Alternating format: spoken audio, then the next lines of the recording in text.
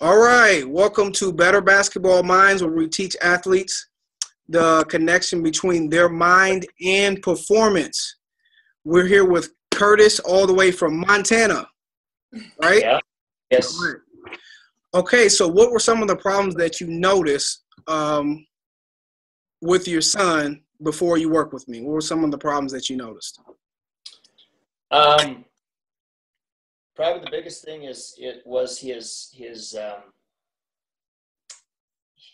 body really a little bit unsure where he should be shooting from where he left off before he got injured. Okay. Well, there was a while there before I got hooked up with you guys. It was pretty rickety, so to speak. It was real tight. Okay. I want to use the word tight, but there's a better word out there. Just not real loose. Just Not thinking about it. Yeah, not relaxed. Not thinking about it. Probably maybe too much. After a surgery like this, they say the biggest part of it is the mental aspect of it. Right. And I knew physically it was there, but mentally I wasn't so sure. Right. We don't know that until he starts shooting, of course, and whatnot. So what was some of Parker's skepticisms or apprehensions about working with me? He says, I've read about this stuff. I've read about these it's just a mental toughness thing. I don't need that. I don't even know this guy. I don't know this guy. I don't know this guy. Yeah. So, but then afterwards, he's never said anything negative at Nothing all. at all. And he would. If he thought this was not legit, he would. The last two sessions, he was ready to roll. He was down in his bed, ready to start talking. So the biggest thing I would say would be he is more relaxed and more confident with his shot. So the last time we really hit it hard, he was on.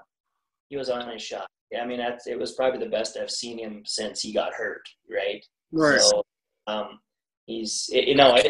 could see it. That change. Richard. Okay. I did. So.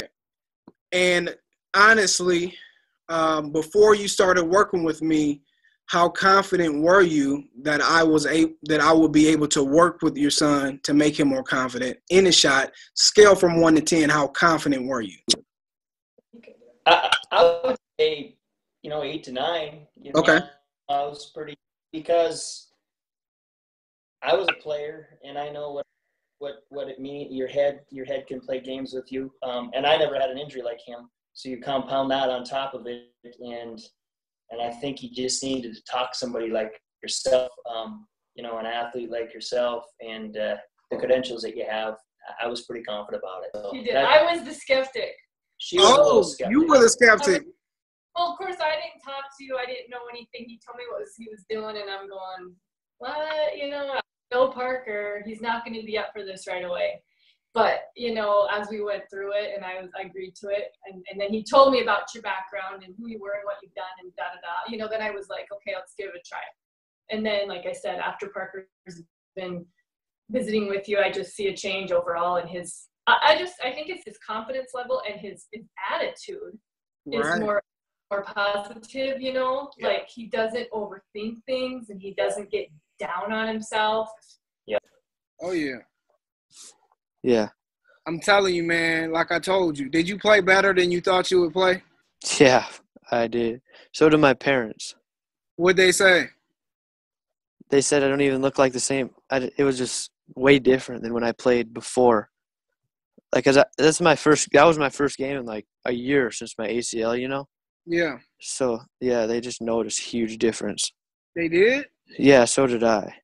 It was awesome.